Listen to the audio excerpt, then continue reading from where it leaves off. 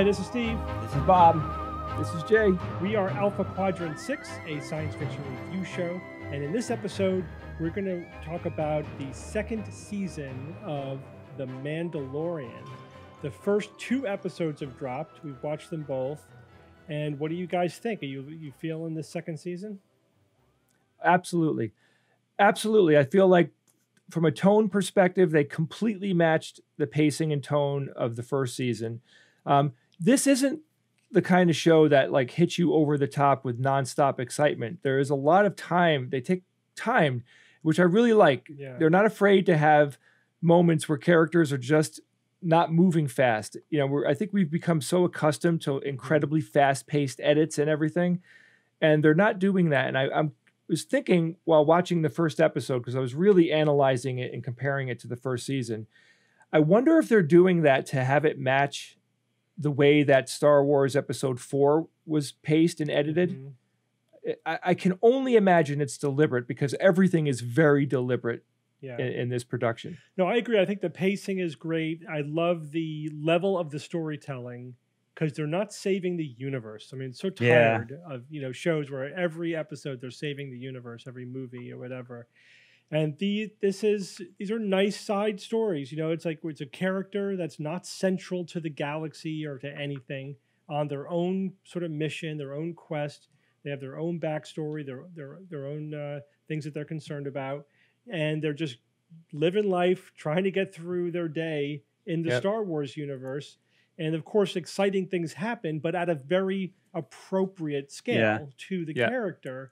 And it's really enjoyable. I don't have to worry because every time that the universe is at stake, what's going to happen, right? But when the scope is much narrower, anything can happen, right? Because it's not going to break the world if they fail or succeed or whatever. And also visually, it's quite stunning. I mean, now that we have a greater appreciation of how these special effects are pulled off, it's even more amazing to watch. But even at the very first episode, I mean, did they blow their whole special effects budget on that first episode? It was just like pretty wild, pretty amazing special effects, especially with the crate dragon. That thing looked alive. It was just so well done. Mm-hmm. Absolutely, yeah. It was cool. I think one of the things that I had to learn to get over with while watching The Mandalorian was kind of taken from what you were saying, Steve. He's not going on these epic adventures, and I'm almost like wanting it to be more epic than it is because I'm used to it, and it doesn't feel like, when the stakes are lower, it doesn't feel like there's as much, intensity happening. But that's why the first thing I mentioned was I really appreciate the pacing of the storytelling and to slow it down. We're following a single guy who, is going through, a very important part of his life, right? Like he's becoming something very important morally. Right. Something the child has moved him, and he's really a good guy, and it's coming out. And I could see him in a weird way, like, he's realizing it in front of our eyes.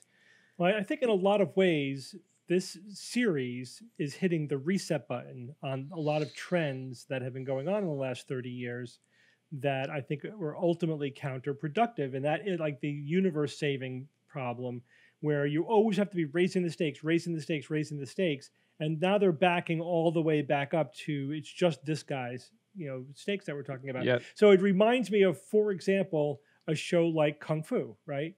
With David Carradine.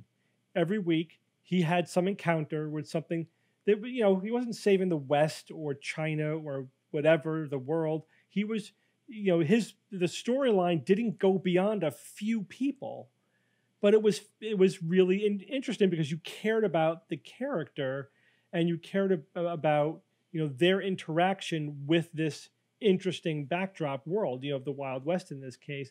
And so it's the same thing. We're in the Star Wars universe, and they're so true to form that in and of itself is just luxurious. It's really fun.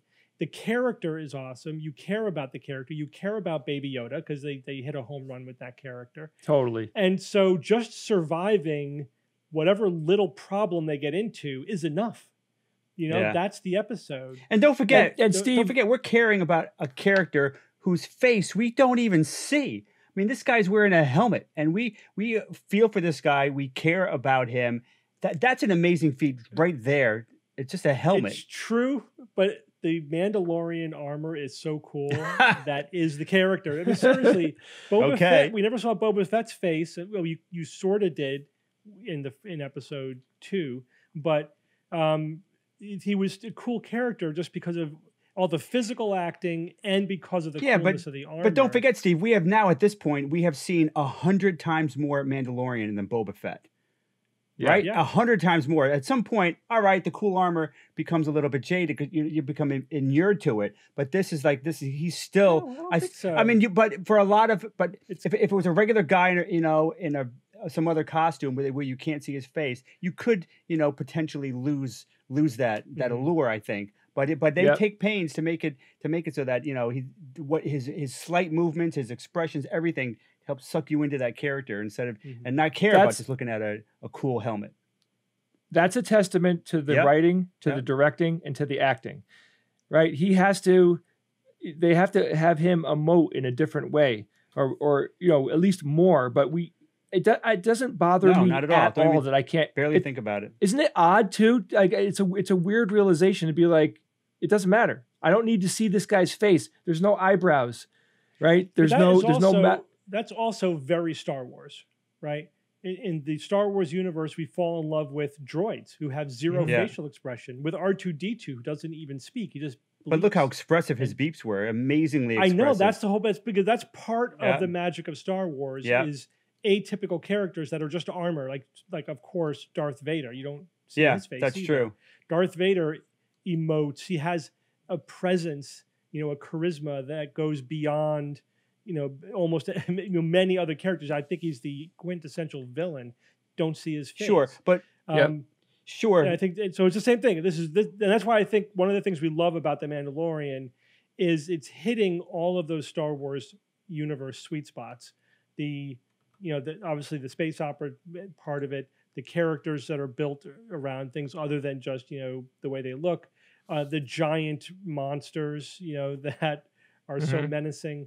And it's a wonderful ride. And I like to compare it to Iron Man. Think of Iron Man. How many cuts did we do of the face inside of that mask? I mean, I'm sure it was in his contract that you had to show his face, but they didn't even try to show just the Iron Man mask or helmet, which is cool. But you still went inside that and you saw his face and all the the computer interfaces and stuff. Something that we're not doing. Feel. Right. But it's interesting to think about the Iron Man thing. Of what would an Iron Man TV show, half an hour, serialized TV show be like if you never saw the Iron Man inside the costume, you just saw the armor? Because when you think about it, that's what the rest of the world sees. Yeah. And that's also a very deliberate choice. We're not seeing behind the scenes. We're just seeing what the rest of the people in the Star Wars world would see.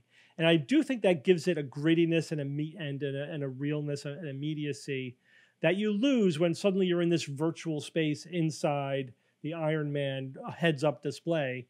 And I think this makes it feel more raw, which I like. We learn so much about the Mandalorian and about the story, right? Like, let me give you some examples of things that hit me over the head. Something as innocuous as ready spoilers, because we're going to get into details now. Spoilers, we won't give the whole thing away. He climbs into his bed chamber in his ship with the child, right? And he doesn't take his helmet off. He doesn't take his armor off. Like, that armor is him. And that's part of the allure of Mandalorians, is that the anonymity concept is so powerful with them, and it's such a deep-seated thing in his culture. Like, man, the first thing I would do when I got on my ship was take that freaking helmet off. But it doesn't happen. So I was very much dialing into the character development, and there was a few things that happened in the first episode that really I thought were important. One, the second he sees Boba Fett's armor, he doesn't know the guy, doesn't know anything. He's like, give that to me. And that showed an intense loyalty to his people and to their way of life, right? It's, in a sense, kind of like his religion. Like, that's what he personifies that. he to such a degree that he's just like, it doesn't matter who the guy is, give it to me. So I thought that was really cool. I also loved that when it came down to it, he was willing to bargain for it. He's not a cold-blooded killer. He to him, he's like, I can kill this guy in 2 seconds, right? He's not afraid to get into combat, but he's a good person, and he was willing to bargain with the character who was in charge of the town. That was another really and great that actor thing. was Timothy But Oliphant. Is that how you pronounce his name? I love him. Yeah, he's great. fantastic. It's great. So a couple of other things I noticed, guys. The Boba Fett armor showed up in the Star Wars universe again. That is profound. I know. I was thinking about that. First of all, it took me a moment. Like, that's Boba Fett's armor. Yeah. That's not just any Mandalorian's armor, of course, because they're on Tatooine, right? And so I guess the monster coughed up the armor once he finished digesting Boba Fett at some point. No, they mentioned that the Sarlacc can get killed, and I think that dragon is one of the creatures that can kill and eat a Sarlacc. Right. Oh, that okay. That's I missed that nuance. And then, don't you love that the Jawas found the armor? Yeah, of course they did. Oh, it's so perfect. Now the question is Boba Fett dead? That's the question. And do you want to hear some of the speculation going around the internet on this? Yeah, do it. At the last shot of that episode, you see a robed figure. Who is that? That's Temuera Morrison. He played Jango Fett in Attack of the Clones. Hello. Yep. Hello. He also dubbed the voice of Boba Fett. That's it. Boba Fett is alive. Done. That's right. We're done here. That's right. He's alive. I mean, come on. What, they just threw the actor in there just for the hell of it? You know, I doubt it. So he's alive. Just to create internet confusion. So but he come escaped. on, like how he escaped and somehow if you're lost a Star Wars fan, his armor. It's ridiculous. It's ridiculously awesome. Like, first off, they have the nerve, right? You know, you always get the sense in so many brands that they're afraid to spend their capital. You know what I mean? Yeah. Like no, can't talk about that. Like, yes, make a decision. You know, is Boba Fett alive or dead? Where's his armor? What, you know, the fact that might be him, Bob, and I really agree with you. It probably is him. The fact that they're going to pull Boba Fett out of the Sarlacc and we get to see Boba Fett in a completely different way. Oh my God, that is awesome. They're using the brand in the right way.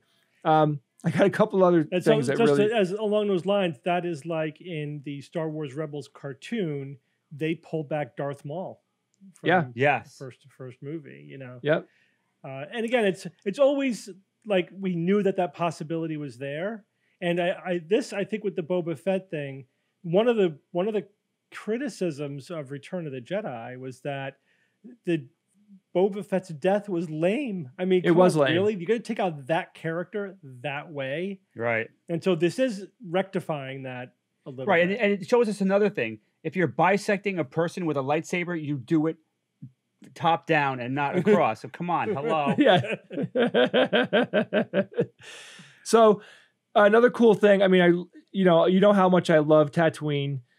The fact that Mando is, you know, not only does he know Tatooine, he can speak the language that the Tusken Raiders speak. It gives us a sense of his past, which we don't know. We don't really, you know, there's a lot from the childhood snapshot we got of him to who he is today. Like, how could he possibly speak Tusken Raider? Whatever that language is called. I thought that was really cool because it just gives us some depth to his character and some mystery. And the other cool thing was we found out that the Raiders aren't just maniacal villains, right? They're survivalists. Well, I know there's been other hints of this, but I just love that, you know, we're crawling into, you know, the Jawas a little bit more. We're crawling into, you know, these are staples of the Star Wars universe that have been unexplored. Right. And they are very intelligently exploring them, which is so important. Why is it important? Because the freaking last 3 Star Wars movies didn't do it. They didn't push the needle forward at all. They really didn't. They just did a terrible retread, but we're not going to get into that. No, but that was a testament to the really good writing, I think, that we're seeing in The Mandalorian. The second episode, we have a little bit of a run-in with a couple of X-Wing fighters. And was that awesome? That was awesome, a moment. But think about it, guys. Think about how much exposition we got, how much they fleshed out where we are in the arc of history in the galaxy with the very little interaction that we had. That was exquisite. We Yes. got a really good feel for where the state is of the New Republic, what happened to the rebels. You know, what are they doing now? What kind of chaos the galaxy is in. It was reflected in that interaction so well that you don't need some big exposition telling us what's going on. Right. It was just reflected in the action and In in the the dialogue. behavior of those characters and in the dialogue. I love it. That's the way to get across what's going on. You don't need somebody to tell us what's going on. So the I'm Mandalorian really is loving the writing. Yeah, absolutely. It has profound hooks in Star Wars lore. Mm. Everything, all of the imagery. You know, they didn't do what the like movies 7, 8, and 9 did, where they like, you know, changed the style of things yet again. You know, so the first 3 movies, the style was different than 4, 5, and 6. And then you get to the last 3 movies and the style, like even the Stormtrooper helmets are different. Like, we're not doing that. They decided, like, this story is happening, you know, what, 5, 10 years in that time frame after, you know, The movie Fall of the 6. Empire. Yeah. And, you know, things are still, the ships aren't going to dramatically change. And, you know, why would they change the Stormtrooper armor? You know, why would there be an update to that? They don't bother doing that. If anything, they triple down. When those X-Wings came onto the screen, you know, and I admit, you know, I was a kid when Star Wars came out. When Star Wars, the movie 4 came out, I was a kid. You know, this is, my whole life has gone by and I'm still that kid loving Star Wars when I watch Star Wars. Watching those X-Wings come onto that screen was euphoric for a guy like me. Yeah. Like the fact that the guys that were in the that were flying the ships weren't like really good looking buff, you know, like I am flying a spaceship. They were the guys who survived. Yeah. And got recruited probably at the end of the rebellion. Yeah. But I think that was a cool decision that Lucas made when he cast movie 4, where he wasn't casting like these super handsome, strapping guys. Like he was like, these are normal people. Yeah. And they're normal people even in real life. One of those actors was it's like a cosplayer at conventions and so they just said, hey, you want to act in, you want to have a part in season 2? Like, holy crap, can you imagine? I know, right? Are you kidding me? That is so awesome. So, you know, when we do the 30,000 foot view of just these 2 episodes, it completely dovetails perfectly into the first season. You know, they're advancing the characters. We're learning more about the characters. I mean, the baby Yoda like is vocalizing now, so he's becoming a little bit more mature. He's a huge source of cuteness and humor, but he doesn't make it hokey, which is unbelievable. Yeah, he's also, I liked about the second episode, without giving too much away, about his behavior, because because he is a baby Yoda. You know, we tend to think of him as this mystical creature. Yeah, but don't forget, he's 50 years old. He's 50 years old. Yeah, that's true. I'm not saying that he's a child. He's 50 years old, although that's young for that species, apparently. But he's also just a creature, a biological organism who has the same kind of biological needs that anybody likes has. Eggs. Yes, he can use the Force, but he's not a magical, mystical creature, you know? And so that, I do think that they, I can't say humanized, but, you know, they really made him more, again, sort of gritty and real and less etheric in this episode, in a way that was a little surprising. You were actually questioning what's going on here, what's really going on. It's like, oh, it is just what we thought it was. Okay, you know what I'm talking about. I'm also happy that they aren't using Baby Yoda as the thing that solves all the big problems. I kept thinking, is Baby Yoda gonna lift up the spider? Is Baby Yoda gonna do this? And they're not. He's a baby. He's a baby. And the fact that when he went over and put his hand on the jar that had the eggs in it, and I'm thinking he's detecting the Force, you know, and I'm like he was doing it because he wanted to eat them. I thought that's what I was talking about. He just wanted to eat. But the eggs. I love that they just made him, you know, like more alive because of those things. And you know, he's not the you know, God in the machine, like saving everything when things get too hot. And which, you know, they did in the first season. He did do a couple of very important maneuvers in the first season, and they're not abusing that, which is important. And let's not forget, guys, the coolest monster in episode 2. Do you remember? Yeah, of course, yeah. The spider kryknas. These are spider kryknas, and this guy's not going to shut up, so I'm going to throw him over on there. Yes, he's good. Oh boy, the cat just leaped. So this is a krykna spider, and there is precedent for this.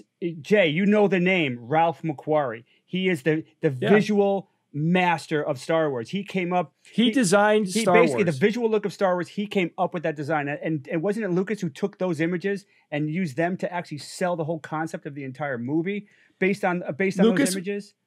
Yeah, Lucas knew that it was a very difficult thing to sell because it had never been done before, and he picked probably the best artist in the world to match his needs. And Ralph McQuarrie actually brought the script to life. So as Lucas is discussing the script and telling him what the look and feel would be, he's holding up the original drawings that Ralph McQuarrie did, and it sucks you in. Every single one of his drawings are magic. And those Krykna spiders, Ralph McQuarrie created some images of them on Dagobah, which of course were never used. And then the spiders were reused again in some early Star Wars novel that I don't think it was canon at that time, but then they used them in Star Wars Rebels. So Steve, you've seen them in Star Wars Rebels. So now they are canon. They are awesome. I love those Krykna spiders. Yes.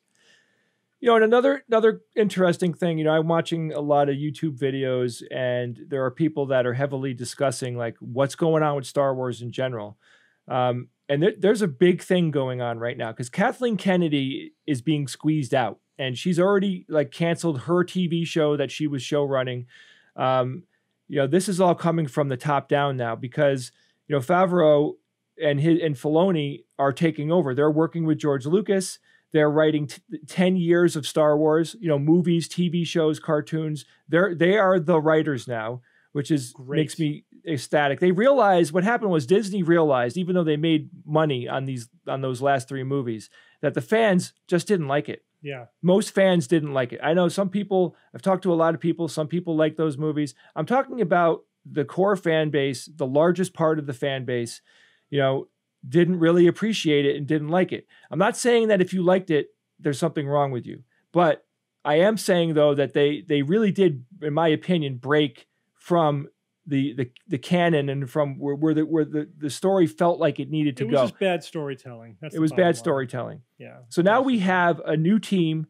Kathleen Kennedy is being squeezed out, and these guys are writing the next decade plus of content. The Mandalorian was basically like the first Iron Man movie, which Favreau also did. By the way, he was capable of setting things up. He really is very good at what he does. I have total faith in him in a way that I never had. Remember when we were saying things before the movies came out, like, are they going to release, movies 4, 5, and 6 in their unedited version? And I was thinking Disney was going to knock this out of the park, and they didn't. And now they're going to do it. Lucas is back, and as much as we could go up and down with Lucas, I have mad respect for Lucas now in a way that I didn't before. As a creator, he's a bad director. He's not a good director. But when he is in the position he's in now, he's a co-writer, co-creator. Yeah. He's got other people who are actually in charge, like, reeling him back in. Because Lucas, I think, tends to want things to be a little bit too child-centric. Yeah. The tone that they hit in movies 4, 5, and most of 6, I think were perfect for Star Wars. The Empire Strikes Back was even darker than Episode 4. Yeah, and I liked it. I liked the Ewoks. The Ewoks was their stumble. But if this is the pivot, if this is Disney's pivot in their Star Wars franchise, Star Wars is back. That's the right decision. They are going in the right direction. We want more of, and everything that the Mandalorian represents. Everything, not just the writing, the look and the feel, the scope, the characters, but also I'm loving, and I have since all the animated Star Wars series, the serialized long format TV show. Yeah, I'd rather have 10 1-hour episodes in a year than one-off movie where they have to save the universe. You know what I mean? Absolutely. Yes. And do it. It's better. Right. It's better storytelling. And look what they're doing with the technology. Their technology. They are creating technology and advances that all movies in the future are going to start doing. Which is also a Star Wars legacy. Right. ILM, Industrial Light and Magic, for sure. That was created. I found out some information. So my wife is, she works in production. She's a production manager, and she was in LA, and she got to visit a LED studio. And it was like a 3/4 studio. It wasn't like the one that they use on The Mandalorian, which is almost, I think they can actually complete that circle. So she found out, one, that when you say the volume, that's not actually the name of the studio that they use, and it's more about the screens, I guess.